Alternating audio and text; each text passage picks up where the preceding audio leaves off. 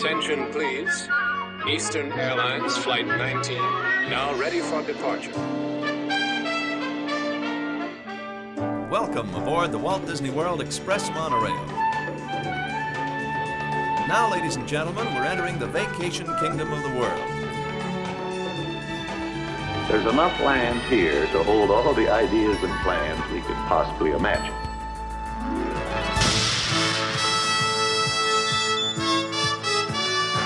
We call it EPCOT. Will be our experimental prototype city of tomorrow. Welcome to another episode of the Retro Disney World Podcast, taking you back to the vacation kingdom of the world, the way it was, and the way it is in your memories. All right, welcome to another episode of the Retro Disney World Podcast, the official podcast of the Lake Buena Vista Historical Society. This is episode 53, Cute Stories with Burley, where we'll be talking a little bit about and letting you listen to the interview we did with Burley Crump back in May 2019. I'm your host, Todd McCartney, and sitting with me, as always, tonight is Mr. Hal Bowers, coming in from Tampa. How you doing tonight, Hal? Aloha, doing just fine, thank you. Good to hear you again. I hadn't seen you in... Well, we saw each other a few weeks ago, but hadn't heard from you in a while. We were all kind of decompressing here, I think, after the big event. So we'll talk about that in a little bit. Yes. Also coming in from Ohio, Mr. JT Kuger. How you doing tonight, JT? I am great. Here, the leaves are changing, raking them, mowing them, just getting ready for the upcoming winter season. The inevitable is coming. It's coming. Got that stupid fall back thing this weekend, too. Oh, that's right. Yeah. Let's just abolish it once and for all, please. I can't decide if fall or spring is my least favorite season. I hate fall. I don't mind fall. Yeah. Spring is just so wet here. So it's rainy and leaves and nasty. Yeah. I have a client in Arizona. They got it right. They don't fall back. They just stay with the same time at one time. Oh, that's one of the few places it doesn't. Yeah. Yep. Interesting. So it makes scheduling interesting. Sure. And coming from the East Coast, who does run his clock back, Mr. Brian P. Miles. How you doing tonight, Brian? Greetings and salutations from Philadelphia, where I happen to hate fall almost as much as I hate winter. But I love spring because it's when everything comes to life, and fall and winter are when everything dies. There you go. And how you don't even have seasons. They're very minor. So we have seasons. That's not true. We have summer, junior, summer, midsummer. We have value, peak, and I'm trying to remember what the other one is. Magic season. Yeah, that's true. Yeah, those are seasons. All based on tickets. So yeah. Well, it's good to be back, guys. Has everybody recovered from Retro Magic? Yeah, I'd say so. I'm. It was tired. It felt like, as I told you guys as we left, I go, we need to do one of these trips where we actually see each other. Like, I saw you guys, but I didn't see you guys. It was like we finished a Skype meeting about the event, and then I see you, and it was like, it wasn't even like a, hey, good to see you. It was like, all right, what's next on the list? Let's keep going. And then, after that, it ended. It's like, all right, have a good flight. And then we left, and that's it. Now we're back on Skype again. That's true. I had an odd casualty in a way with the shoes I wore. I had never worn for 12 straight hours before, and I got back to the hotel, and the tips of my toes had gone numb. And to this day, I got to go see the doctor. On the edge of my right and left, both feet, the tips are numb and not feeling well. Yeah. Were they brand new shoes? No, I had worn them before, just never for that time period. I must have. Maybe your feet grew. So if we have any podiatrists out there, let me know what I should do. Contact us. I'm sure we do. Yeah. I'm sure we do. Let me know what to do because it's very odd. I got a foot guy. Yeah, send him over this way. What a casualty! Well, yeah, I know it sucked. So if we have to amputate your feet after this, I'm gonna feel really bad. Well, we're gonna really go for donations if that has to happen. All right, well, we're going to jump right into listener mail. JT, you've got the mailbag, and what do we got in there from last... man, we haven't talked since, September since we recorded, so it's been almost 2 months. It's been building. We have lots of messages, and as always, I save them. I drop them into a folder in the email that says listener mail. So, I mean, if yours was sent in August, September, October, anytime, I mean, it's in there, and we still might get to it, so hold on to hope and, keep listening. But first one I have here is Jason Burley. Jason said, "Hey guys, based on your recommendation and the number of times you guys reference it, I was able to obtain a copy of the Walt Disney's EPCOT Center Book. He actually got it for about $10, which is a good deal. He says it's fantastic. He wants to know, is there a book we recommend that covers the Magic Kingdom in a similar way?" And he's still working through the backlog of podcasts. Do you guys have any Magic Kingdom books? If you are kind of new into, the fandom, then I could recommend From When the World Began, which I think was a Jeff Curdy book. I'm trying to remember. Having done tons and tons of research prior, it's like I was kind of disappointed in it because it didn't really bring to life anything that I didn't already know. But if you're new to the hobby, it is certainly a good starter one to get into. That's why I've stopped reading Beetle books, because literally I've read the same stories 100 times, and I'm like, somebody tell me if there's something new in one of these. So the story of Walt Disney World comes to mind for me. It's in the shape of the letter D. You can get on eBay. It's not super heavy on facts and stuff, but has a lot of different earlier photos. There were a number of different editions, basically from when Walt Disney World opened up to maybe into 75, 76, somewhere in there. But you can generally pick it up on eBay for $15 to $30, depending on the condition. So another one too, if you're into photos and want to see the same photos over and over again, there are 3 souvenir books too. Walt Disney World, the first decade. Then they made another one just called Walt Disney World, has a green, same size, green cover on it. And then Walt Disney World 20 Magical Years. It's kind of neat to have the 3 of them and flip between the 3 books and see the changes over the years as well. That's true. It is cool. You can kind of see the same places multiple times. It was kind of like the pictorial souvenirs, the larger version of the pictorial souvenirs. Yeah. Very nice. I'd love to know how many copies of those larger ones, like 20 Magical Years. How many of those did they run? They just seem to be everywhere. All right, well, thanks, Jason. Appreciate that, and hopefully that get you eBaying for some more books on the Magic Kingdom there. Next up, we have Matthew Driftmier. Matthew says, "Hi all, I have a question about spaceship names in the parks. In Mission Space, the spaceship is called the X-2. The spaceship in Space Mountain, as you ride up the main lift hill, the one with the famous hidden hench reference, is labeled the X-1. And if I'm not mistaken, the rocket in flight to the moon was even referred to as X-1. Are all of these rockets named in reference to each other as some sort of loosely connected backstory of spaceflight in the parks, or is Imagineering just not good at coming up with spaceship names?" Thanks, Matthew. And I know, I think Hal's got the definitive answer on that. Yeah, so the Space Mountain ship, when that was built in 1975, it actually had a big number 15 on the side. We've got some old slides and stuff that have that on there, and I think there were some other, like some of the other modules had some some little numbers on it, and it stayed that way for quite some time. And for some reason, I thought it actually changed to the FX1 when FedEx took over, but I found photos today just to try to verify, and it looked like it stayed at 15. So I guess after Federal Express left, they went and changed it to the X1. So knowing, I guess, what I know about how they do a lot of throwback references these days, perhaps it was a throwback to the old spaceship name from Flight to the Moon, but it did have a different name before. So I wonder if it has anything to do with all the number of all the experimental planes were always X and still are to this day. They're up to X-61. Yeah, I mean, Boeing and NASA and such. I assume you're just trying to make it sound cool somehow. So it's like, I mean, X1 is one of those, like, it just sounds sort of spacey, I guess, if you have to throw something on there. And the reason there was a 15 on it is that ship that was hanging down the middle of Space Mountain there was supposed to be one of a series of mining ships and things that were in orbit. And when you were standing in line and looking out of the star tunnels, there was actually like a number 14 that you saw, like doing some other exploration in another place. So you actually, in the pre-show, you kind of saw how there was these series of ships from a distance, and then when you were riding the ride, you actually saw it close up. So I think it was supposed to be like being constructed in space dock there. Crazy. Okay. Well, that's good news there. Thanks, Hal, for that. That's awesome. All right, next up we have a message from Joe Barlow. This is a pretty good story. He says, the last few weeks he's been listening to old episodes. He listened to episode 28, Whoop and Holler. That's the one we did about river country. It reminded him of a trick they used to play. He said back in the 80s they'd get in line for the inner tube ride, which was a mile long back then. So they'd get behind a rock with a drink cup, make it into a megaphone.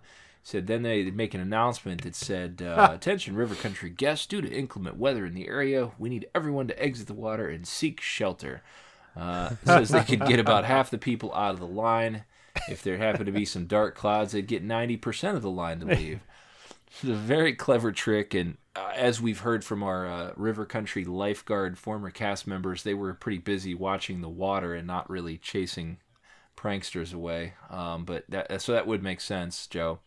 And also said, fast forward to current times, my kids have to try it at Typhoon Lagoon. And unfortunately, people just don't listen to authoritative voice like that. So very good story, Joe. We appreciate that, and I could see it happening for sure at River Country. Next up, message from Kyle. He says, my question is, with all the resort hotels built since 1971, is there any reason why they never went with the Asian or Persian resorts as originally planned, and why they haven't developed those themes over the years? You know, because we went, you know, have Grand Floridian over there. We went, you know, why didn't they go Asian or Persian ever? I think that by the time they got around to developing the next phase of hotels, when they built the Grand Floridian and Caribbean Beach and Dixie Landings and that kind of stuff, that the theming was a little more whimsical. They had kind of transitioned away from trying to become a convention and adult prime. You know, that was a big part of the thrust back then. If you remember when they opened in the 70s, was trying to build two businesses, a family vacation business and this trying to become a convention mecca for businesses around the country. In time, that kind of moved to Las Vegas, which did develop those themes. It had several Asian themed hotels. The what's the one? Mandalay Bay, and the Imperial Palace was an Asian themed resort. But the big one there was the Venetian, which, you know, on a Vegas scale gives you a good sense of some of what might have been in a Disney Venetian resort that was developed around that time, late 80s, early 90s, would have been. I'm just imagining today how much Disney would charge you for the indoor gondola ride in the simulated blue skies 24 hours a day, and what special guest experiences would be available, like dinner on the gondola for $7,000 or something. Like who knows? It's the other thing I think maybe too is when we look at those, when you add up, and this is pre-Grand Floridian, if you look at Asian, Polynesian, you know, Mediterranean, all that, those are all destinations that were far away, right? Air travel was still becoming something in the late 60s when this was designed, something that you could do, and this was going to be a way to experience. We've talked about how the Polynesian was really a getaway and designed to do that. And as Brian pointed out, they went more whimsical, and I think while you still had quote-unquote destinations, i.e., you know, Port Orleans and Dixie Landings and Caribbean Beach and all that, they really got away from the faraway destinations. And they became more locally themed, if you will, or themed to a specific architecture, but maybe not really the destination and making it feel like you were there. So, I mean, some of that carried over, but I think it's certainly, you know, long-distance destinations really didn't become a thing. You know, after the Polynesian, I think most of them are pretty local if you think about it.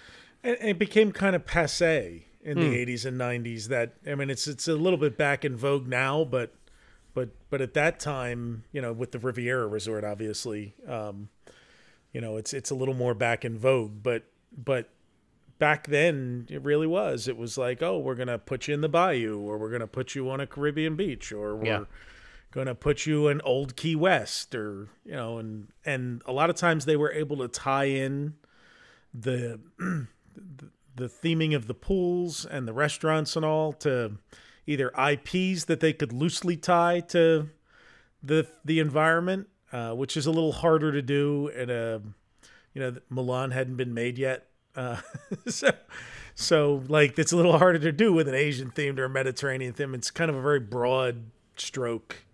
So I think it's all those things. Yeah, I'll add. I think the designs of the original resorts were kind of hinging on U.S. Steel building them. So once they were out of the equation and 10 years had passed and no one wanted to do the chest of drawers style construction anymore, you basically have the opportunity to start with a blank slate. They went to outside architecture firms for the Grand Floridian. I think it was an Orlando-based firm. So they were probably open to looking at different things. And I think, as kind of Brian touched on, it was a different market, not only in who was visiting the resort, but just like what are people looking for in resorts. I think because they were planning on building the Mediterranean where the Venetian was supposed to be, that they were still perhaps open to, worldwide themes, but it would have been a much more modern kind of 90s take on it rather than like a very strict, it's like an exact reproduction of you being there. So it was probably a combination of factors more than anything else. Cool, guys. Well, thanks for your take on that. Sticking with the theme of going around the world, I have a what-if type question, or a have you heard this story before from Matthew. He says he remembers reading some time ago that when Disney was stocking the shops for the World Showcase with goods from each country prior to the park's opening, the buyers were tasked with finding a specific rare item. It was nearly impossible for them to find, and when they finally found one, they put it on a shelf in the pavilion with an obscenely high price tag, so it wouldn't sell, and they wouldn't have to go find another one. I know that's really vague, but I can't remember anything past those details. Matthew searched high and low. You guys heard anything about that ever? I think this is a good one to put out to our listeners and see if they have anything like that. I mean, there were certainly some very high-end things. I always remember growing up. There was this silver Taj Mahal that started off in the Magic Kingdom and then eventually made its way over to the Disney Village. There was the Erebus Brothers Crystal Cinderella Castle. That's, what is it, yeah, 30,000 or 50,000 or Yeah, something like ridiculous. Giant chess sets. So they were all, I mean, that was very part and parcel of the stuff that they used to do back then. Something really impressive to catch your eye. Cool. Well, if you recall that, or if you bought any of those items back in the day, let us know. We'd love to see if you still have them, and obviously if what they were. Okay, so next up, I don't know if you guys saw this going around the socials recently. Spaceship Earth broke down, and people were able to walk off it. And we had a couple listeners share some photos with us. They snapped with the lights on and that sort of thing. And I just kind of wanted to take a chance to say, well, we discussed that on episode 33.35. We did the D23 tour of the ride, but people did see a couple different unique things that we did not see on our trip. Yeah, it sounded like some more curtains Peeked were behind. Missing or pulled away. They weren't watched like we were on our tour. Our hands practically had to be in our pockets, and yeah, we weren't allowed to take pictures or anything. But don't even point.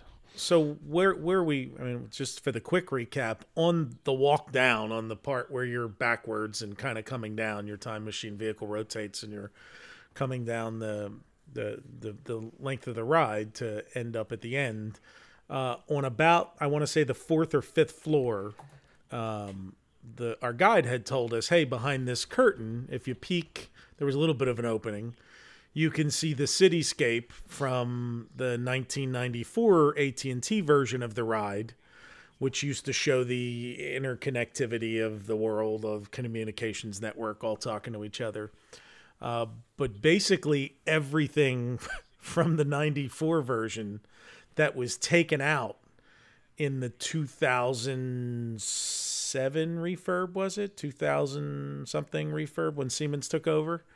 I think it was 2007. Sounds like that. They don't take it out of the ride. It basically went into the storage floor there at the fourth floor. So it was all behind that curtain. And one of the items that was clearly visible this time was this woman from one of the 94 scenes. And there was a really good picture of her that went like wildfire on the socials this past weekend. I think the other thing that people came up to, they were talking about there were some pictures that people took up the top too, asking what the what the bumpiness and of those cutouts were. Are those supposed to be the moon's surface or a planet's surface or something like that? And I think it's definitely a good listen to go back and listen to that episode, because we talk about the entire walkthrough and also discuss how the attraction would have actually gone a little bit higher too, and the actual footings for the track are still there today. They just never completed that. You were portion supposed of to the ride. pop out that roof hatch like Mickey and be able to see the whole park and wave. I did that in a photo op just recently at the Odyssey. Oh, yeah. On top of The EPCOT Forever Preview Center, right? yeah.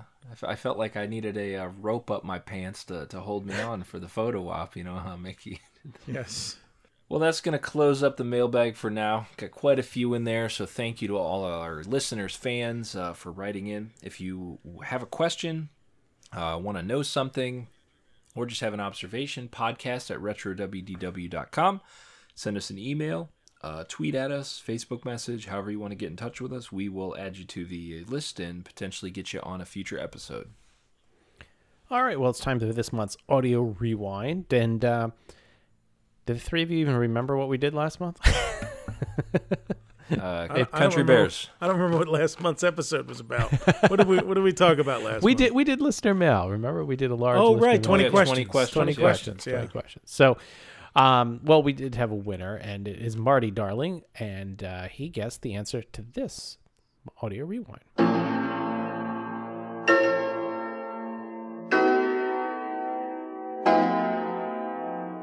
All right, and it was from the Haunted Mansion. So Marty has won the Vacation Kingdom poster and a DVD copy of Walt's Frozen Head, which I believe, how was that? You donated that, correct? Yeah. Well, actually, the Walt's intern donated that. Oh, look at that. Is it? Yeah, direct from the source. Direct from there. So Marty will get that out to you as soon as possible. And we do have a prize for this month. A listener, Joe Barlow, has donated some commemorative tickets from the opening of EPCOT. Does not have the original stub on there, because you can't turn these in, but we got those to throw in, and I've got some additional old ephemera and memorabilia we can send out as well. Those prizes can be yours if you know the answer to this month's Audio Rewind. Lights. Camera. Action.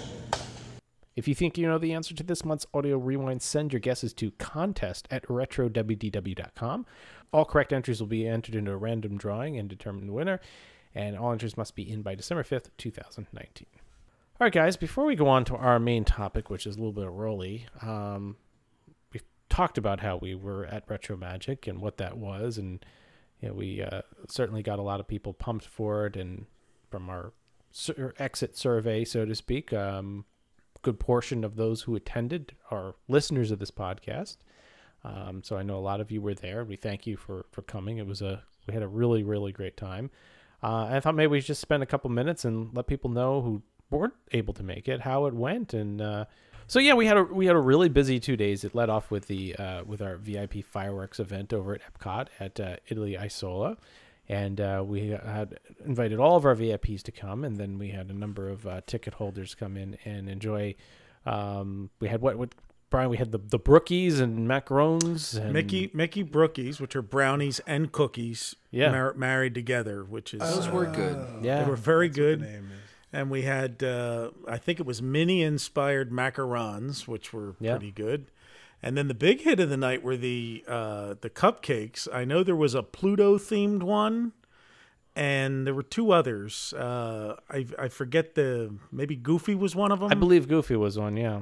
Yeah, and they were a big hit. I love that the Pluto ones had little candy bones on them. Yes. Little candy were bones. cool. But we had a nice coffee bar and a full bar set up in there, and it was what a great place to see Epcot Forever, the fireworks show. A great venue. I will say the music on those speakers was a little loud. We tried to do some intros, and Brian had to use his big boy outdoor voice. So you were able to belt over everybody. So I think it gave me a throat infection using my vocal. So that was we were only there for about 2 hours, but it was great to see Epcot Forever, which if you haven't seen, I think is does a good job in paying homage to a lot of the older songs, and it's a short, but it is what it is. It's a transition until we get the new show in a couple months. So, but definitely an enjoyable night. But the next day was really the big day. We started out the day before over the Contemporary, setting up, doing audio checks. That was going to be a half an hour like sound check or check in visit, and I think we were there for about 3.5 hours, just working, setting up tables and putting everything on there. I think before we go further and kind of describe the high level of the day.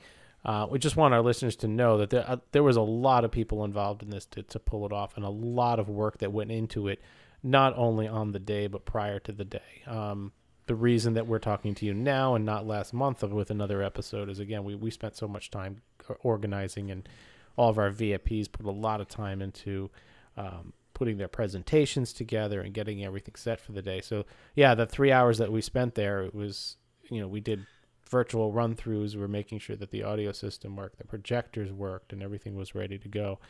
And then I think we all arrived somewhere between 7:30 a.m. So we were up at the crack of dawn on Sunday to get going with the main event. But it's a bad idea, just for the future. It's a bad idea to have the bachelor party the night before the wedding. Yeah, I was thinking that. I was like, dang, this is.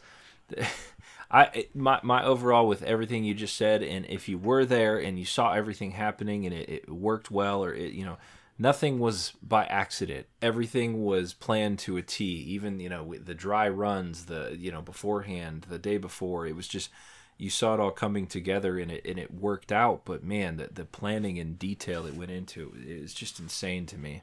Yeah, and we had about a dozen people who volunteered and helped us on Saturday in the setup, and probably twice as many who helped us in the actual execution that day. And, we've thanked them all individually, but just a generic thank you to all of them for helping and everybody who attended. But the VIPs were great. I mean, the time they spent with the fans before and after their presentations, we didn't ask anybody to do that. We set a table up in the back, and if they wanted to make themselves available, they all did, and they really enjoyed it. They really enjoyed the interactivity that they got with the fans. So I thought that was great. What can I ask, Brian? What was your favorite part? The whole thing. That's really hard. I know. I'm curious. I was reading survey answers where we asked everybody that question. It was funny because the highest scoring thing was Rolly Crump's surprise live appearance, which was very cool. And one of the reasons it was very cool is like the whole room just got to project love at Rolly, who pretty much stays at home now. He's 90 years old and he doesn't get out and about. He's got some mobility issues. So it was just great to kind of like everybody just kind of hollering how much they love him. Magic Glow Cube salute to Ron Logan. Yeah, that was a neat thing. Which was really something we had only kind of come up with the day before. Yeah, and it was like it was a whim. Like we had them there, and I said, would be really cool if we could pull this off. And Hal managed to pull it off before Ron left the stage, which was great. Ron Logan interrupting Ron Schneider to tell him, that his portrayal of the Dreamfinder has more to do with people's love of the character, continuing love of the character 20 years after he's left the parks, than any kind of a static Imagineering take on it, which it was just lovely. And that was weird too, because we were on stage and we couldn't really see because of the lights, and like you said, it was like this voice just appeared, like Ron. Give that man a mic. You were like, wait, who is that yelling at us? Because we were in the middle of interviewing Ron Schneider about his work as the Dreamfinder and other stuff, and Ron was, obviously giving credit to the characters of the Dreamfinder and Figment, and not so much himself. And Ron Logan stood up from his table. Ron Logan, who did all of the entertainment shows at Walt Disney World, he kind of interrupted them and said, I need to give Ron Schneider credit here. And so Todd quick ran and got him a microphone. And so after he gave his little spiel and everybody kind of clapped, I said it was like the voice of God coming in because we couldn't see anything. It was just this voice coming out of nowhere. I think another one of the things is that when we had Jim Sarno up there and our friend Scuba, is my favorite. Scuba Jim presented him with a model of Smart One, and Jim had a tear in his eye, and he definitely got choked up in the moment. And I think a lot of people captured that on their phones, and it really was a special moment for him because, really a lot of people didn't know who created Smart One until we kind of spoke with Jim, and he was so happy to be there and so enthralled to speak with the fans and so open with open arms to talk with them, which was great. The other interesting thing too was I didn't even realize it until I interviewed Lisa on stage, is that the last time she was at Disney World was in 1982 when EPCOT opened, to be there for her grandfather to see the display at AT&T, and here she is returning for the first time in her life, just a week or so since that pavilion had actually officially closed to be demolished. So a really interesting end to Walter Einzel's story there, with her singing his song, the song from the attraction. I mean, my answer should be both musical performances, because they were both, like, you could hear a pin drop in the room. Yeah. During the performance of Two Brothers and the performance of Age of Information. And the interesting thing was, Two Brothers everybody was expecting. Like, they knew what to expect. It's a song they love. And it was powerfully, perfectly done by Allie and Tammy. It was just terrific. But the Age of Information is a song a lot of the folks in the audience had almost no connection to, unless they were original first 12, 13 year Communicore people. That's a thing that they missed, and they only know it as a historical thing. And Lisa put such a, it occurred to me while she's singing, like, her grandfather never, ever could have imagined this.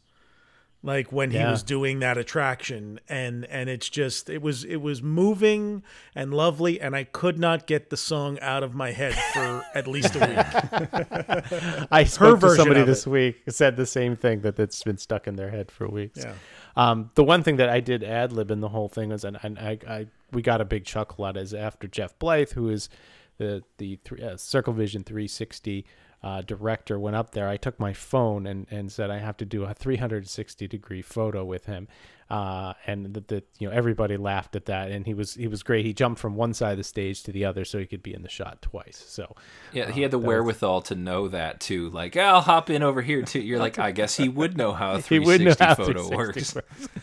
But it was a lot of fun. And also, we discussed some things that we've been doing, and we talked about, and we also gave away the gifts too, that were the holiday ornament set. If you haven't seen them, we'll tell you at the end here where you can get your own set, because we do have a limited supply that's left. But that went over really well. And then Brian, you gave us a little history, both from presidential and history in the baking. Yeah, so history in the ballroom and history in the baking. Yeah.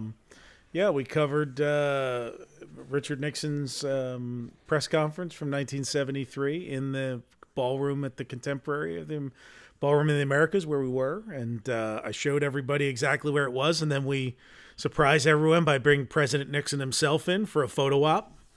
I really wanted to hire a live Richard Nixon impersonator, but 25 years after Richard Nixon's death, you'd be shocked how hard it is to find a Richard Nixon impersonator to hire. So I had to go with a cardboard standee, but that in itself was a whole level of like CIA level movement to try to get the box to Florida, and then into the ballroom, and then out of the ballroom so that I could bring it in. You can't walk around with a 6-foot piece of cardboard and not be very seen. hard to hide a full-size standee. So, but we pulled it off thanks to some help from Art Miles, my brother from another mother.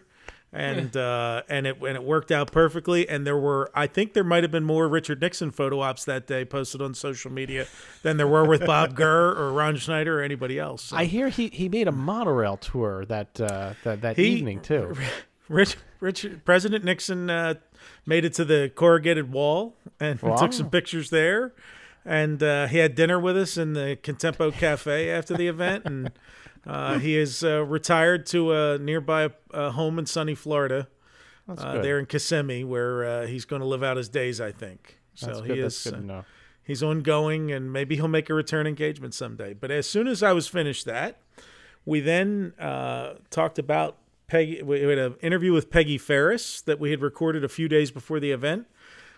She's an Imagineer for 50 years with Disney. Wonderful interview.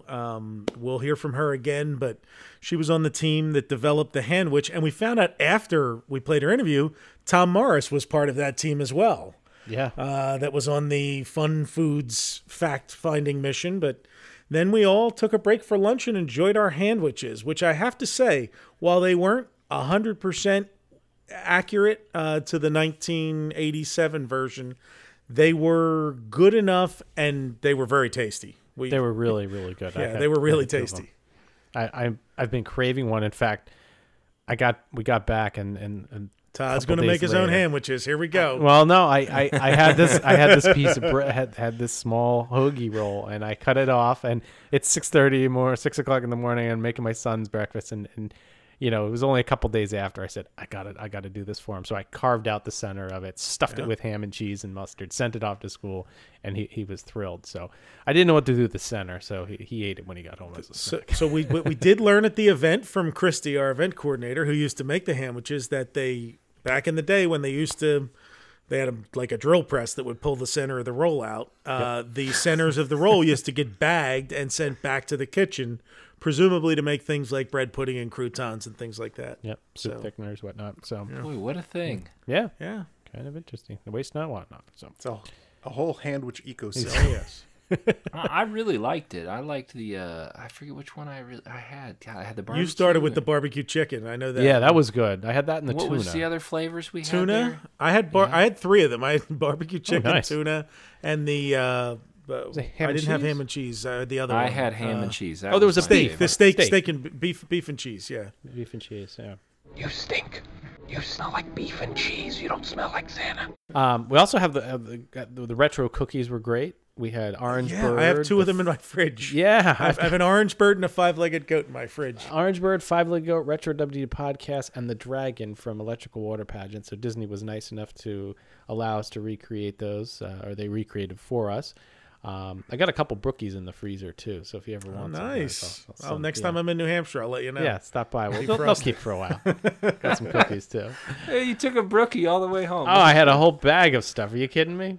He's been eating them for 2 weeks. So this is funny. We had a lot of the extra cookies with us, and we're going through security, and we have pre-check, but my son had just turned 13, so he didn't have pre-check, so we had to go through the regular security line.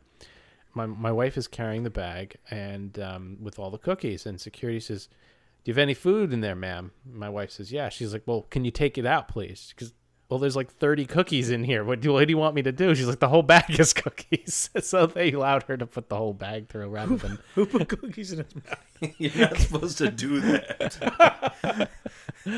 So they did let us take it on. So we they say take your shoes off and remove your cookies. Remove your cookies from your bag.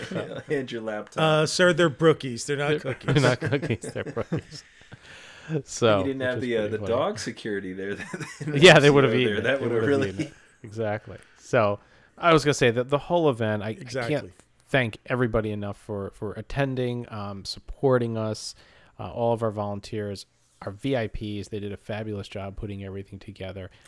It was a wonderful event. It was exhausting. You know, we are certainly looking at, and we have announced Retro Magic 2021, which will be hopefully a similar sized event. We put out a exit survey, and a lot of you who attended replied back with some excellent ideas.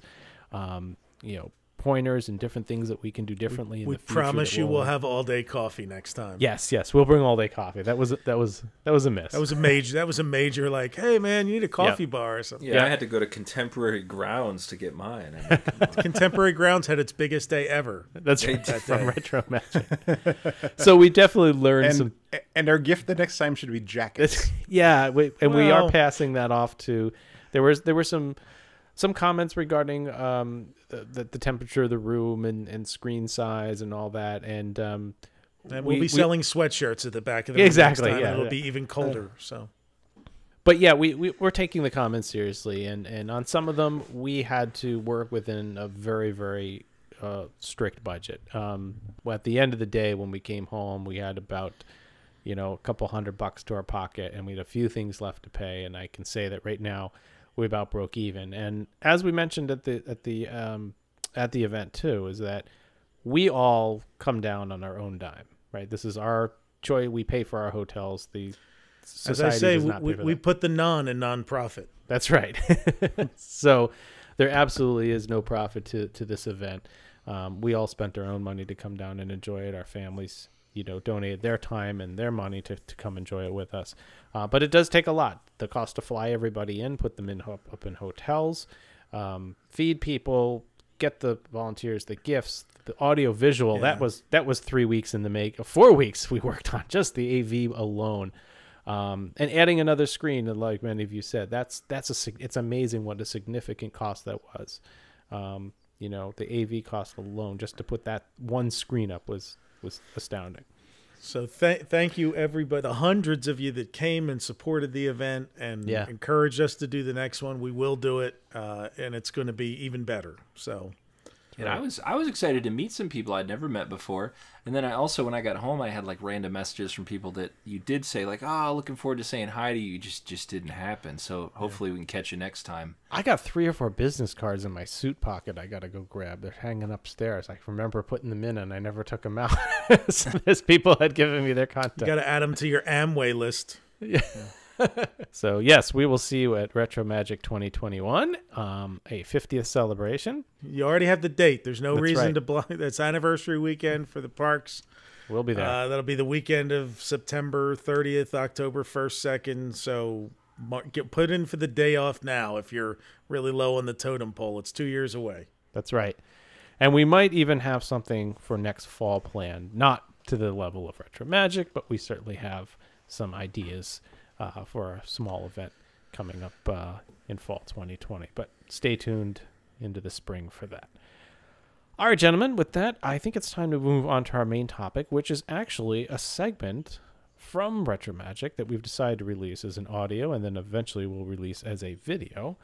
But as we mentioned, and as you will hear, back in May 2019, how Brian and I ventured out to California to visit with Rolly Crump. And you've heard us mention this before. And we've been sitting on about 2 hours of multi-camera and audio footage and audio.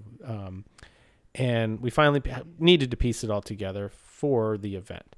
So what we've decided to do here for this episode is a lot of you weren't there and may not get to see this immediately. We wanted to release at least the audio portion of Retro Magic of Rolly's cute stories. So that you can hear us talking about the clips and let you hear his responses. Yeah, I mean, it's about 25% of our conversation with Rolly that day. We covered a lot of stuff that hasn't, you'll hear later in future years as it becomes pertinent to shows that we do. But this was the stuff we shared with the folks who attended the event. Mm-hmm. It's a fascinating half an hour. Some of the best stuff in there. Rolly's a little salty at times with his language, so we'll put that warning out there. If you're listening with sensitive toddlers, maybe skip this section while they're listening. But it's nothing that most of you who've lived a few years haven't heard before. But just terrific stuff in here. So with that, let's turn it over to Rolly and some of his cute stories. So we have a video interview. Many of you may know that back in May, myself, Brian, and Hal took a journey out to the West Coast after communicating with Rolly Crump and his wife, and they were gracious enough to invite us into their home. When we sat there in Rolly's living room and reminded him that we were doing this event and we had sent him a letter inviting him to come and be our keynote speaker, he laughed and he said, "Nice try," because he doesn't travel anymore. Yeah. So graciously invite us into their home, and we sat there for 2.5 hours or so. So we asked them a whole host of questions, and we grabbed over 2 hours of video and audio footage, and it was amazing. And after we said goodbye, Maurice, his wife, set out a fantastic spread of food. We sat down on his lanai porch area. They were wraps, so it was a one-handed sandwich. Yeah, it was. I mean, it's all on brand here. So what we're going to go through here, obviously we can't play all 2 hours, but what we selected is a number of different stories that we think you will find interesting. There's some new things in here we had never heard before. historically where certain things came from that he worked on. So Hal has a whole selection of cards here. You're not going to mix them up random. No, we're not going to. We have an order, so our AV crew. So what we're going to do is we're going to introduce the topics, talk a little bit about them, and then let Rolly speak for himself. Yeah. So first up, one of my favorite attractions, and possibly one of yours here at Walt Disney World, was Mr. Toad's Wild Ride. It was an opening day attraction, beloved by the fans, as I could just tell from the reaction. It had a very unique 2-track system, which Rolly will speak about. And one thing that we found out was originally Rolly was in charge of all the Fantasyland rides. So when Dick Irvine came to him and said, like, hey, we want you to be in charge of Fantasyland dark rides. So he worked on that personally, and we're going to roll the video now where he talks about how he got involved. Oh, yeah. Well, that was my favorite ride when that was Dick Nunes's idea. Did you know the story about Dick and I?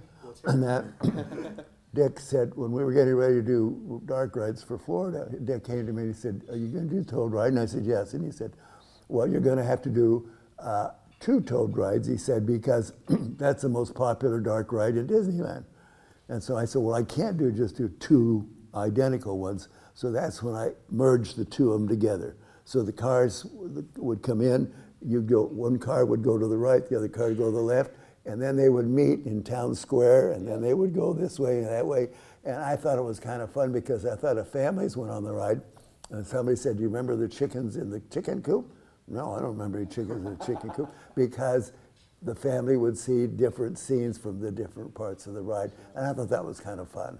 So I enjoyed doing that, and I was really, I don't know why they took it out. I mean, they needed space for something, so why not pick on the Toad Ride? Because it's the right size that they wanted, or the right square footage, or whatever, I don't know. Yeah. When I did that ride, I want to make sure that the characters look like the characters from animation, so I got an animator. I hired him to come in and do all the characters, because I knew that I couldn't do a job as good as the animator that actually did those. So I always called upon people that would do better. Okay. And that was the thing that Walt once said. He said he always wants to hire somebody that was better than he was. So I thought, yeah, that's right. So I'd always, if there was something that had to be, I didn't try to trace them. No, I brought them in. So that was great. Well, I actually designed the ride and built a model on it. So, you know, everything that we did was because Walt always wanted to see models, because he wanted to see the 3 dimensions. So I actually designed a whole ride, you know, and did a model on it. And everything I ever did was a model. And then they showed it to Walt, and Walt loved that. That was kind of a given. You know, you didn't show Walt sketches all the time, because, you know, he wasn't too happy about that.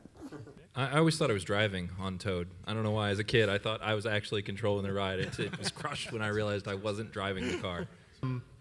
Another thing that he worked on that we did not realize was he actually did the interior design for the House of Magic shop that was on Main Street, USA. So that was a huge surprise to us. That was an opening day store on Main Street.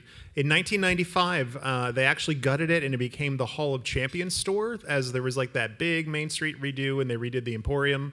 And then in 2007, for reasons that I don't know if somebody in this room might know it, but it's not us, the facade mysteriously reappeared on Main Street, and it says House of Magic again, although there's not magic stuff in there. So I don't know if that's... You don't think merchandise is magic? Yeah. The money is magic. The magic is in the money, yeah. So when we spoke to him, we were surprised to discover his work on that, and he actually told us a little bit about that. Because it was my hobby. And I know that I started the hobby of magic when I was 8 or 9 years old. And so magic carried through with me, and I used magicians on some of the designs I did for the Berry Tales to actually design illusions in there. And I never had a chance to do that for Disney, but on the outside, I could bring in people and to do that. But I always loved the magic, and so when there was a magic shop in Hollywood, and I loved the way it was set up, and as the way, because I had to go over there on Saturdays and look at all the tricks I wanted to buy. And so what I wanted to do was I wanted to duplicate that magic shop in Disney World. And so that was the direction I took. Nice. And you know, the interesting thing about it was I did a detailed model on the magic shop. And I actually hand painted it myself, all the squares in the floor and everything. And so when it came time for the people to build it, they said, well, where are your drawings? And I gave them the model. And they couldn't believe that I'd actually designed it to scale in a model form. And they said, oh, okay. But that was just, those are the things that you do as you learn. And it made things so much easier. And when you hand that model to somebody, say, oh, that's what you want. Yeah, so there. House of Magic. One of the other attractions we talked to him about that Rowley was part of was the super group that put together the 1964 World's Fair attraction. It's a Small World, which is so beloved it went into every castle park in the 20th century.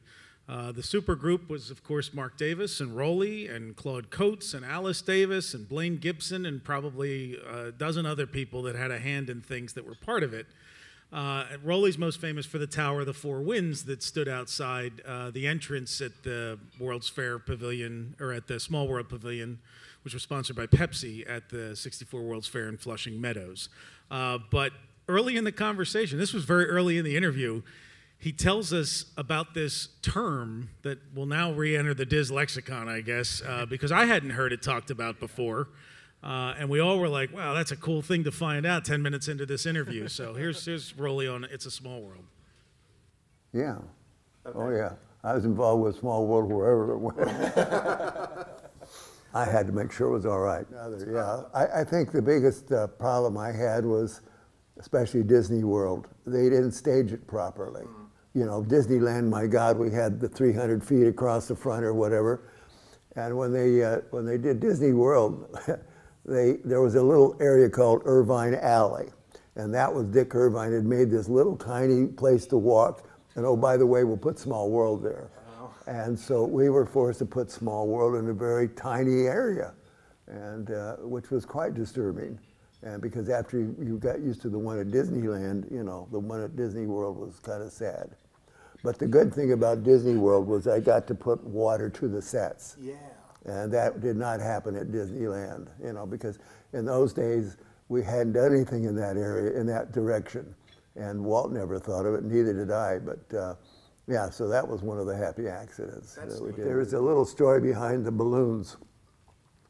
I took Walt through there on a walkthrough once, and we were one little area, and it was that particular area, and he says, well, you've got a space up there. He said, he had a title for it. It's a film title, and I forget what it was. Holiday. He says, you got a holiday up there? And I said, I do? And he says, yeah. And I said, what the hell's a holiday? Because he knew, because it was all film talk. What it meant was it was an empty space.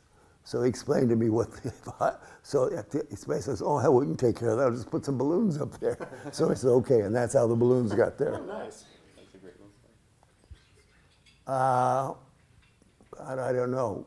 It's hard to remember all the different little things about Small World. All I knew was I was always in love with it, and I was in love with Mary, and I was so faithful to her, faithful as I could be, because what happened was we were getting ready to do the ride, and Walt wanted to do a children's ride. And so we were in a meeting one time, just the three of us, and he said, I want a children's ride around the world. And I told Dick Irvine that. So Dick Irvine said, okay. So Dick got, I said, I'll have Mark Davis do an illustration of what the interior of Small World would look like. So he did a beautiful rendering. And he brought it in the next week, and he showed it to Walt. Walt took one look at it. He said, what's Mary Blair doing? Because Mark didn't have that little charm that Mary had. And so Walt asked Irvine to call Mary and find if she'd be interested. So they called her on the phone and asked her if she'd like to work on this little ride and everything. So she said yes. And what she did do was a whole series of sketches of children around the world in her style. And that basically is what designed Small World, which is great. It's beautiful, absolutely beautiful. So how we got that story about the balloons was Hal showed him a picture of the clown and the balloon holding the help sign that has since been taken out of the ride, and said, what's the story behind this? And as happened frequently when we showed him pictures of stuff, and both that and Mr. Toad, he said, I didn't do that. That must have been added after me. Yeah, so we actually have to take a deep dive with him to see what part of Toad that we're familiar with before it got changed was actually his, and what may have come in through a rehab in the 80s. So TBD. We are working on that now. So we're going to move over to EPCOT Center, where Raleigh had a hand not only in the original pavilions, but some stuff that went on later. But his most famous contribution to the original EPCOT Center is the Land Pavilion, much of which has survived the way that he designed it.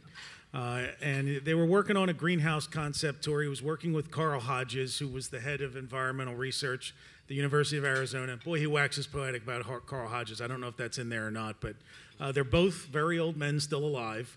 And in 1992, Carl created the Biosphere 2 project to see if people could live in a self-contained ecosystem. So that's a little bit background on Carl, who he refers to in this video here on the land. Carl Hodges is probably one of my most favorite people I ever worked with. I think that was the thing about, when you're in charge of pavilions and stuff, you get the right people in the right team. And somebody found Carl Hodges and said, well, there's this guy we want you to go see, Rolly. He lives in Phoenix. And so I said, okay, fine. So I went to his office, and his whole office was a rainstorm going on. He had designed storm inside of a building, and it went 24 hours a day. And I said, Jesus Christ, Carl. So what's this all about? Well, he had a lot to do with saving water and using it correctly. So he and I got together, and so he came up with the idea of being able to grow plants in space. So in the Land Pavilion that we did, he was a key guy for the Land Pavilion. So we had all these vegetables growing on, and then on a little tractor, and then it would go through a car wash, and that's how they would be fed. So they were fed by car washes. So those goddamn things would run 24 hours a day, and of course it was underneath a sunlit roof. So they got sunshine during the day, and they got their their drinks during the night. And Hensch's had a fit because we were growing things in a building and trees, and he had also trees that were growing in 1 foot of sand because of the ingredients that he put in there. And Hensch had a fit because he thought we'd have to use fake plants because they were in a building. I said, no, John. I said, he knows what he's doing. So he and I became real close friends. And what he did was one time he took the roof off his house in Phoenix. He and his wife you went into the house, you walked through the door, and there was no roof. And I said, what do you do when it rains? He said, well, we get in the jacuzzi. And I said, you do? And that was another thing that happened was he and his wife said, well, we got to go into the jacuzzi now. And this was after dinner. And I said, we do? And I said, yeah. I said, I didn't bring my trunks. And they said, you're not wearing anything, Roland. So the three of us got into this jacuzzi naked. And I'm sitting there like, oh, I'm sure glad he brought his wife along. It was one of those things. But Carl was like that. He had he had the cool towers, which was a tower right through the center of his building, and the air would come out the bottom of it about 20 degrees cooler than what was on the outside because that had to do with the way he laid out the roof. So Carl was a delight to work with, and he really helped us because that helped the ride immensely to be able to go through there and see radishes going by in space. So he was a key to the Land Pavilion as far as I was concerned. For some reason, we decided to do balloons. All this stuff kind of happened by accident, but no, because it was the only way that we were going to fill that space, the holiday. So I looked at that and I thought, yeah, it's a holiday. There's a big open space there, so we'll put the balloons in there, and then the balloons in turn the illustrations on the balloons would relate to the pavilion. And so we did that, and it filled the space beautifully. They were attractive, and I had a little Chinese girl design the patterns on it, and it was just beautiful. So we were real happy with the balloons. And I know that years later, I think they took them down and repainted them a little bit, but I don't know what it was they did. And they don't go up and down anymore. Yeah, that's right. They used to go up and down, right? Well, as you can tell, Rolly didn't hold back with us. We had a couple other clips we had to edit out. Before I mention the topic of this next one here, I think you guys are going to be able to get it with a couple clues. So this was made as a holding area for an original EPCOT film that later held an environmental fable. It's still there today. It was created by Roley as well as a graphic and exhibit designer, Dolores Shelbourne. So what did we ask Roley about? Everybody? Wall carpet. We got it. So here's Roley on wall carpet. It's wall carpet. She was an incredible stylist, and in the Land Pavilion, there was a waiting room before we went into to see the film, and so I told her to do an abstract mural, but do it in carpet, and so we carpeted the walls and the ceiling in that holding area. You know what gave me the idea for the carpet was I was back east on one of our trips, and I went to a restaurant, and I forget where it was. All the walls and ceilings had been carpeted. And in there, it was as quiet as a tomb. And you're in a restaurant, and normally restaurants are a nightmare. So I thought to myself, someday I'm going to carpet the walls and the ceiling. And so we got a chance to do that, and Doris did it for me, which was great. There you go. And today, she is a senior executive for Shanghai Disney. So she's had an incredible career from graphic designer to like this incredibly powerful executive. So from carpet to park. Yeah, there you go. All right. We also are staying in EPCOT here. We asked Roley about another area that he had something to do with during some rehabilitation of the EPCOT area. They brought him back in 1992 to work on innovations. We also found out that the splash pad that is still there today and hopefully will survive, we don't know, that was actually his design. There was this book on his coffee table, and it said EPCOT Fountain, and I nearly died. I'm like, is this the Prism Fountain, right? You know, I had no idea. And I opened it up, and I was excited and disappointed at the same time. I'm like, well, at least we know where the splash pad came from. Yeah, so the splash pad's on that bridge between Future World and World Showcase, and he says, yeah, funny story about that. He said, Imagineering had some guy in there, wanted to charge them some ridiculous amount of money. And I said to Michael Eisner, I can do that for about 20% of that. And he said, oh, really? He says, yeah. He says, you got the job. And that's how the fountains got there from Roley Crump. Exactly.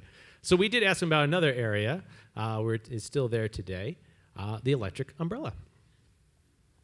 We were redoing a restaurant at EPCOT, and they didn't know what to do. And it just so happened that afternoon, when we were going to do it, or get started with it, they brought an umbrella salesman in because they were getting some new umbrellas for outside, out front of it, and everything. And so he was in there, and he says, oh, by the way, he says, I've got an electric umbrella. I says, you do? He says, yeah. And he actually, this company had built electric umbrellas with lights. You could buy them. You didn't have to add them. They were there. So I thought, shit, that's great. So I said, okay, fine. And so I said, we're going to put those electric umbrellas in the restaurant, and then at nighttime, take the lights down in the restaurant. Put the lights back up in the restaurant during the day, and then turn on the electric umbrellas. Everybody got a big kick out of that. They just thought that was great. So I said, well, we'll call it the electric umbrella. So that was it. Those are happy accidents again. He actually told us that Michael Eisner loved the idea so much, he actually wanted to call Innoventions Electric Umbrella, the entire thing. And they had to talk him down from doing that and go with Innoventions. He's an excitable guy. Yeah. Still staying in EPCOT here. He did a lot of work there. Before we had Wonders of Life, there was a Wonders of Health pavilion. This is early in the drawing board stages of EPCOT. So we asked him a little bit about that because he was the lead designer, and he told us a little bit about the attractions that were going to be in there. When they decided to do EPCOT, they started bringing in educated people.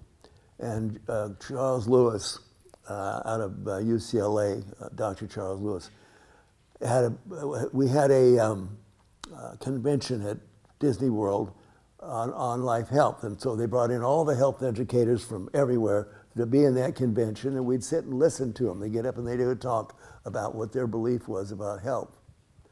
And Dr. Lewis said the greatest thing, and it's the greatest line I'll ever remember. He said, if it's a ton of fun and an ounce of information, you reach the teachable moment. And I thought, holy shit, he knows what he's talking about. And you know, that was where Disney really fit in, because we knew how to reach the teachable moment with no problem at all. So I had nothing but respect for him. And I know I worked closely with him on the Land Pavilion for quite a few months and we weren't getting anywhere. And I thought, wait a minute, something's wrong here. So, because the health people were still fighting with each other, and we were trying to listen to what they were saying and everything. So finally, I went to him one day and I said, wasn't there a common denominator as far as in the life health world that everyone will agree on? Because they were fighting all the time. And he said, oh yeah, there's the 8 health habits. And I said, what are the 8 health habits? And he told me that, Jesus Christ, why didn't you tell me this months ago? And so that changed the whole direction of doing the Life Health Pavilion, was the 8 health habits. They took over. And I designed the carousel with all the different little toys represented a health habit. We had little private film shows about each habit. One was about the theater of the mouth, you know, and took it from there. And so we had a great time. And then I had the best team in the world. Scott and Steve were absolutely incredible. So just turned them loose on that, and away we went. And so I felt really sad that we never got the financing to do the original Life Health. I met with Pfizer. I met the president of Pfizer. You know, this is when we had all the models and sketches at the World's Fair. I mean, at New York, and they rented space there. And so for us to try to sell this to all the big companies, we had these rooms all set up. And I know it was really funny. They'd stick me on an airplane on Sunday night. I'd fly to New York. I'd spend the night in of all places, one of the best hotels in the world. And anyway, and the next morning I'd get up and I'd give the presentation. And I gave it to the president of Pfizer one time. And he fell madly in love with it. And he says, you know, Rolly, he says, the only problem is our money is all in Europe, and we can't get the money out of Europe. And so, because, you know, Disney wanted to share the finances of the pavilion. I think it was $50,000 each. So it would come to a total of $100,000. And he was the sweetest man, God, and he loved everything that we were doing, but he didn't have the money. So they kind of put it back on the shelf. And it would have been great because we had a ride through the human body that was going to be done by Frank Armitage. Frank Armitage was a wonderful illustrator, and he loved illustrating the human body. And so I had him come in and join us to do that. So we had a real powerful team. And then the way it went. Yeah, it was really sad because we actually had it was a thrill ride. It was a regular thrill ride. You went through, and then at one point you get up here, and then there would be a thunderstorm, and you go into the thunderstorm, and down you'd go. So it could have been absolutely great, but no, things happen. Well, that wasn't the end of Rolly working on a health pavilion, because a number of years later, he got a call from an old friend. Do you remember who it was? Oh, well, I think he'll say who it is. Oh, yeah. I forgot. I made these videos months ago. So, to help out with the new Wonders of Life Pavilion. That was Marty Sklar. He called me and said, you know, Rolly, we want to put a mobile in Wonders of Life. He said, because it's just a big empty space up there.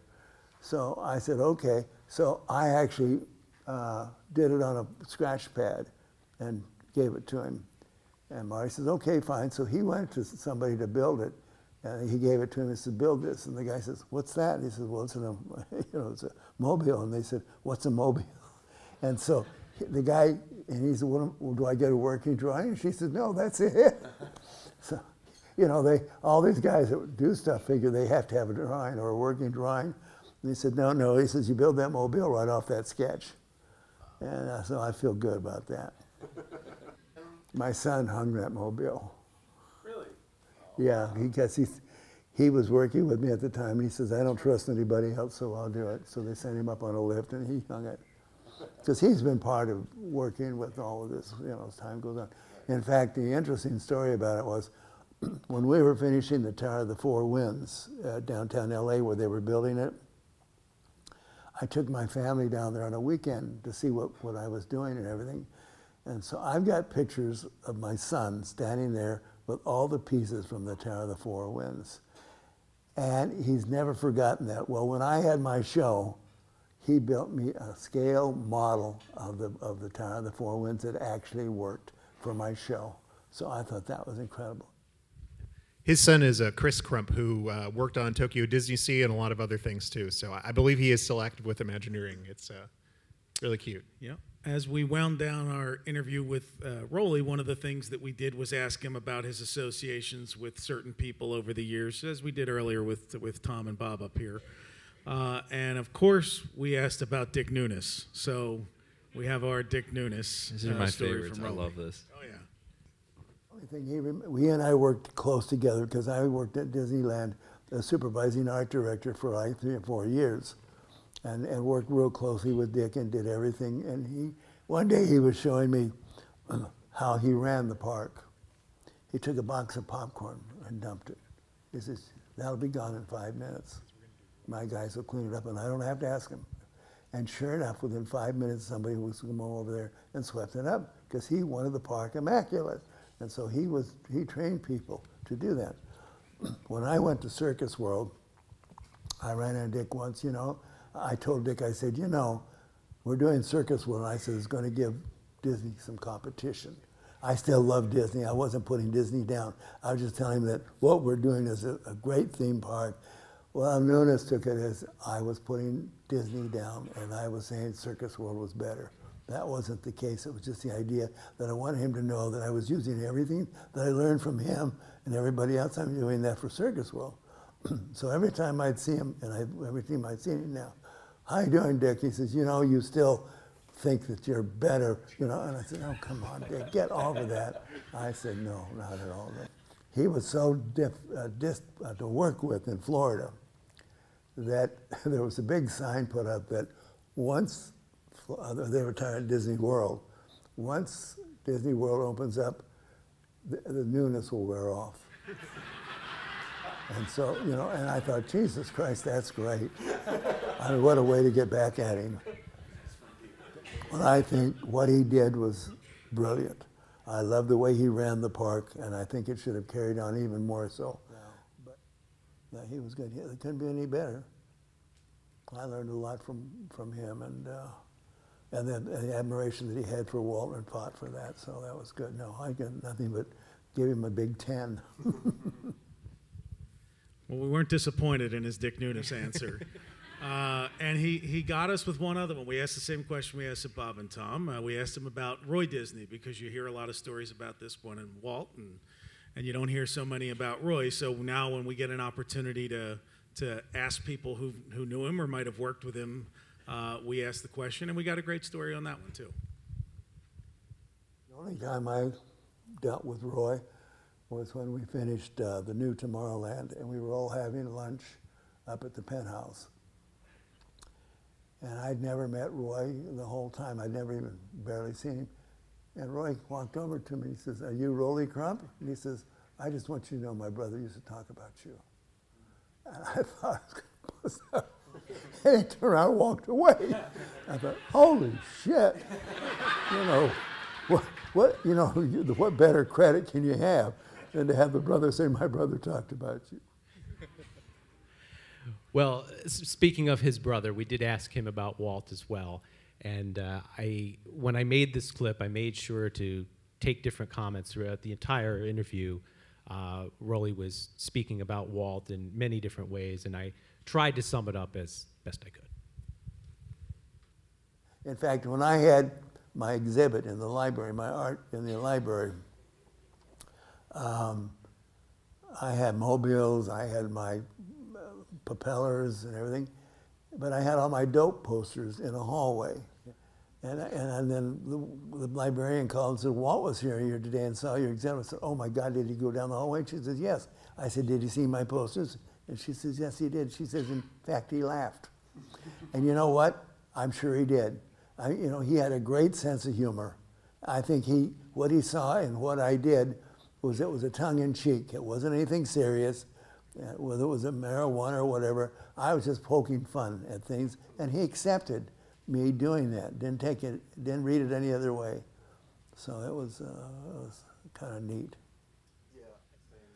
Walt always had two storymen work together, and he'd always make sure that they didn't get along, because he knew that if these two guys didn't get along, the best product would come out.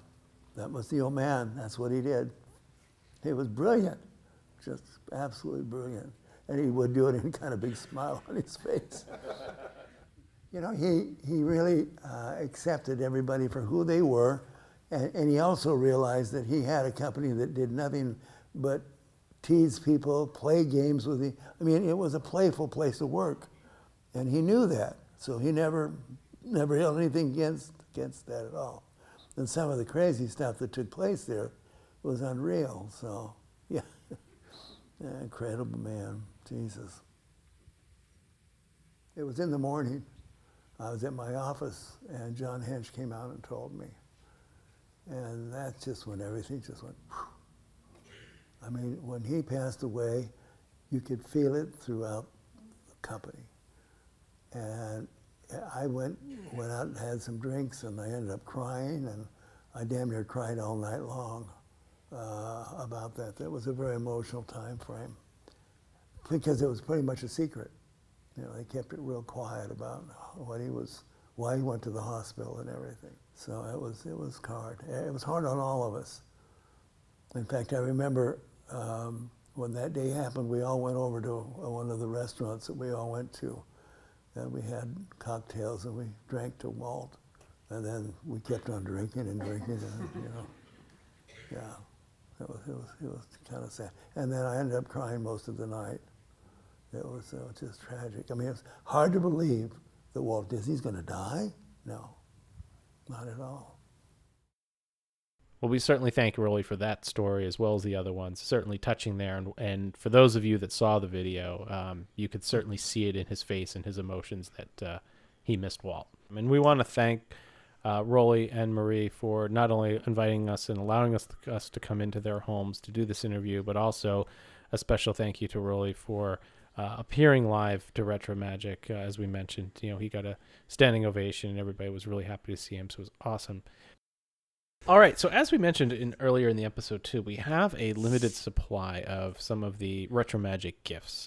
We always make a little extra just because we don't know who's going to show up and what our total numbers are going to be at the event. So we do certainly have a limited supply of these. For those that haven't seen it or haven't heard about it, we made 3 holiday ornaments. One is the Retro Magic logo, which takes its design cues directly from one of the Spectro Magic floats. You can certainly see the inspiration there that Hal had. Second one, which turned out to be the real big one because we didn't know that Tom Morris had something to do with this, which was we made a ornament of the Journey into Imagination ride vehicle. And which is really cool. So people went over and had him sign it at the event, which was pretty cool. And I don't know if you guys know this, at the end, he came over to me, he goes, is there any way I can get like 7 or 8 of these? I want to make a working turntable model of the Imagination Pavilion. Oh my gosh, that's cool. So he was really excited about that. And the third one is the third ornament is a replica of the Mouse, which was the airplane that Walt flew over Florida when spotting the property. And Bob Gurr has been on that plane before, so that was kind of a connection to everybody there. So was Sarno. I told people to have Sarno sign theirs because he wrote it as well. Oh, he wrote. That's right. He did fly it. So, so we tried to take an inspiration from a lot of different areas, and it's really tough to encompass something so large when you've got 11 VIPs.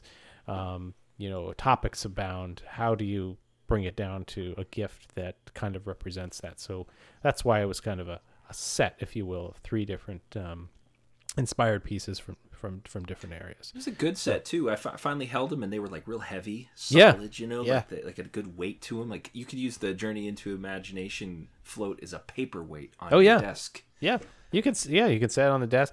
The plane, I love that we got the little circular clear discs to simulate the prop spinning. Yeah. So like it's flying through the air, which is really cool.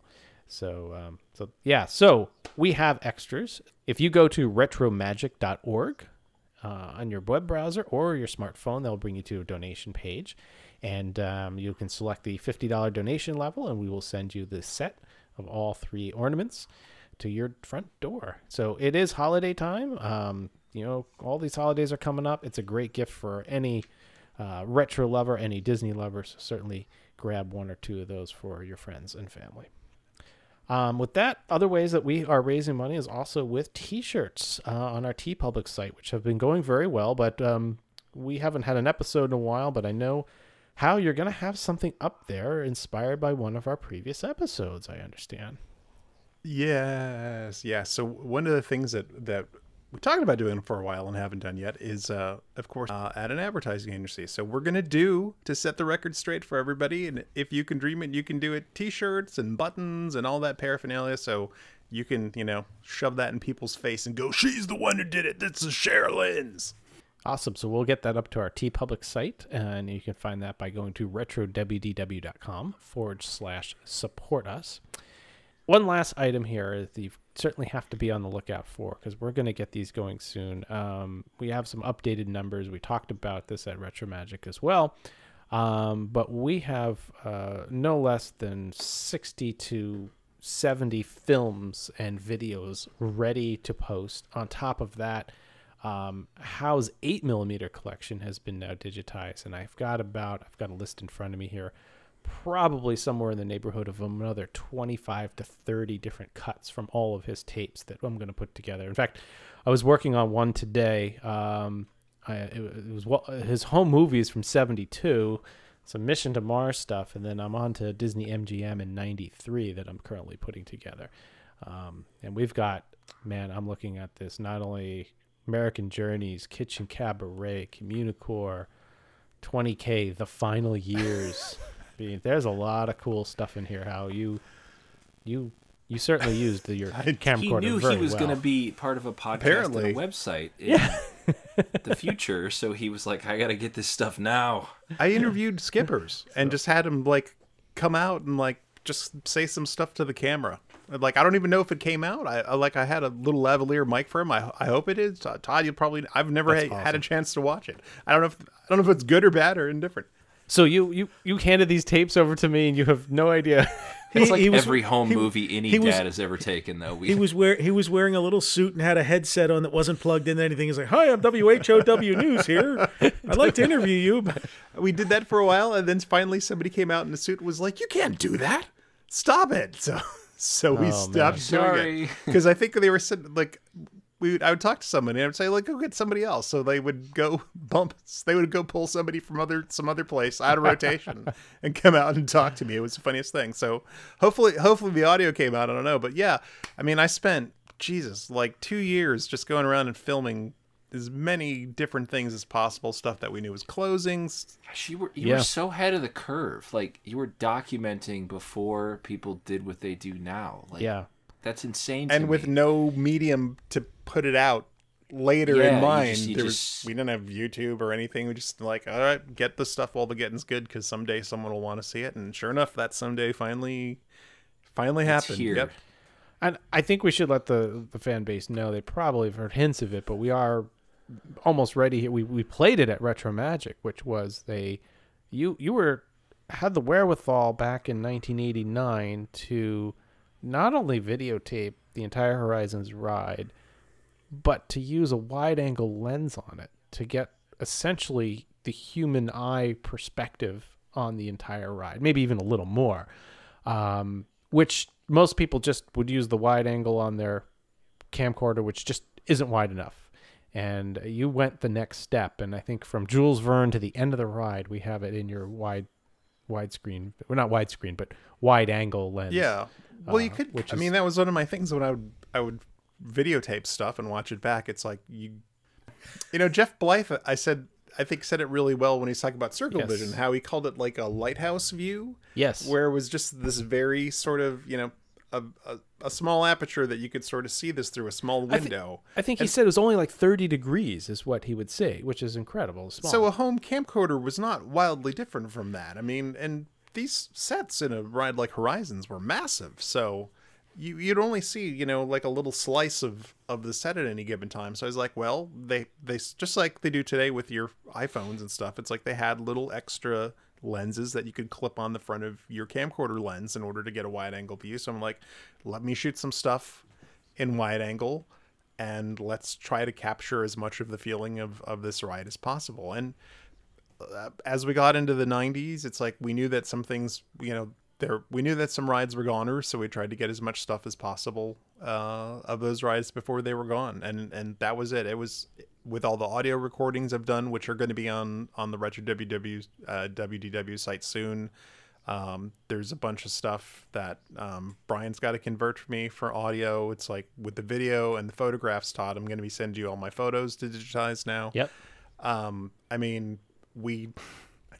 I don't have a 401k from as young an age as I should have, because I spent hundreds and thousands of dollars like on film and videotape and processing, and like spent just every free weekend I could in the park taking pictures of stuff. So finally you guys are going to get to see this all, and I think you're going to see a lot of stuff that you never got to see before, and I'm really excited to finally share that with everyone. And we should let people know that the first box has been fully scanned. It's en route back to you, Hal, actually, all the original photos. All right. And we've uploaded to the site, and now it's a matter of tagging it. But you took stereoscopic photos. I mean, yeah. Who took of not only Horizons, but of the park? Who, if everybody remembers Magic Eye in the 90s, where you would cross your eyes to see a hidden image, you can do this on Hal's photos, and you can see Horizons and the Penny Arcade and the castle in 3D. And it's just dumbfoundingly cool. Huh. I was fascinated. I'm nerdy when it comes to some things, and I was fascinated by binaural sound and 3D stereoscopic photography and all that stuff, because I'm attracted to things that are cool and different and unusual. So, yep. We should make your own Viewmaster discs. We could make stereoscopic Viewmaster, the Hal Bowers edition. We could, but we can also set this stuff up now. Virtual goggle, yeah. To go in cardboard and all kinds of virtual reality things. So I mean, I didn't know that this would exist someday in the future, but like the future is now. So we're finally ready to put this stuff out. Well, send the next box, Hal. The machine is ready to scan your next set. All right. And for all those listening, watch out for the Horizons video, which will release relatively soon.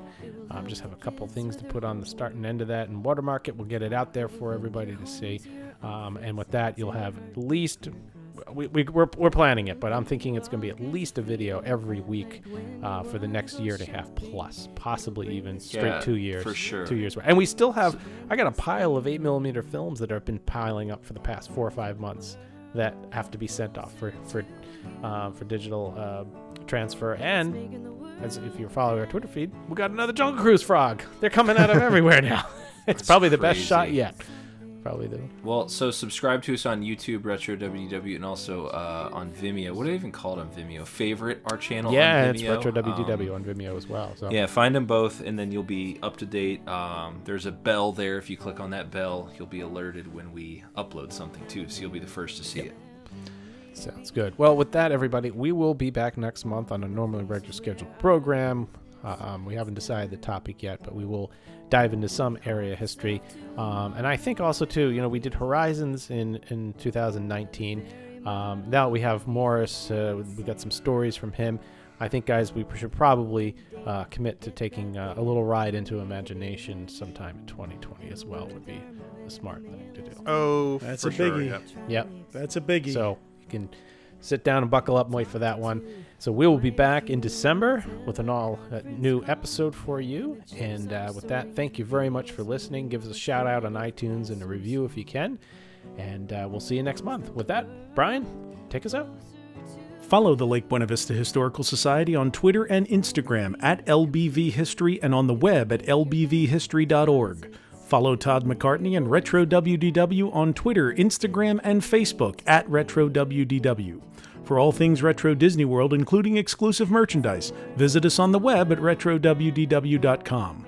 On Twitter, follow our web designer Jason Bartel of Deepwater Studios at JasonDWS, our announcer Andre Gardner at Andre Gardner, and follow our hosts Hal Bowers on Twitter and Instagram at GoAwayGreen and on the web at kingdomofmemories.com.